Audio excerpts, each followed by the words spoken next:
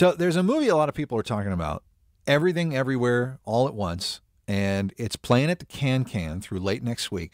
But what you might not know is that it's got a pretty significant local connection. And I've got Can member Michael Kaufmann here to talk about it. Michael, you were intimately involved in this movie, right?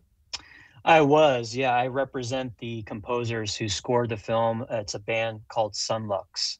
So you managed this. They scored it. You were also a consultant early on. Yeah, I was also an original music consultant on the film, so I have a film credit as that title. And what that involved was securing additional musicians to collaborate on the score. For instance, we had David Byrne and the artist Mitski do a duet with Sunlux for the end credit song. Oh my God, David Byrne and Mitski. Wow. Okay. And Yeah. Sunlux, they're local. Sort of. So Sunlux is comprised of three members. One lives in Brooklyn, one lives in Dallas, and one of them, Ryan Lott, spends half his time between here in Indianapolis and half his time in LA.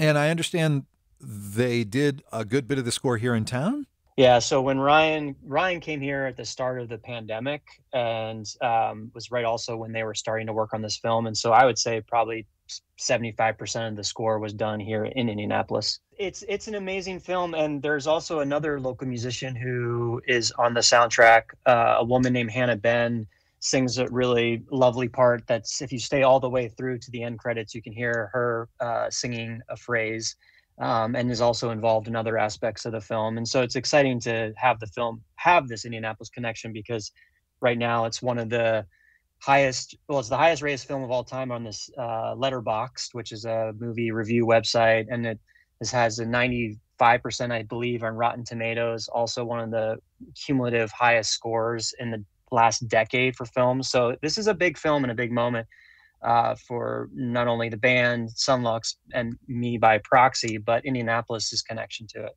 And what a great place to see it too. The Can It's just incredible. The film is Everything Everywhere All at Once. Oh, and by the way, I heard Sunlux is coming to town too. Where are they going to play? Yeah, they'll be here June 2nd performing at the Hi-Fi with Kia Victoria. Another great venue. Okay.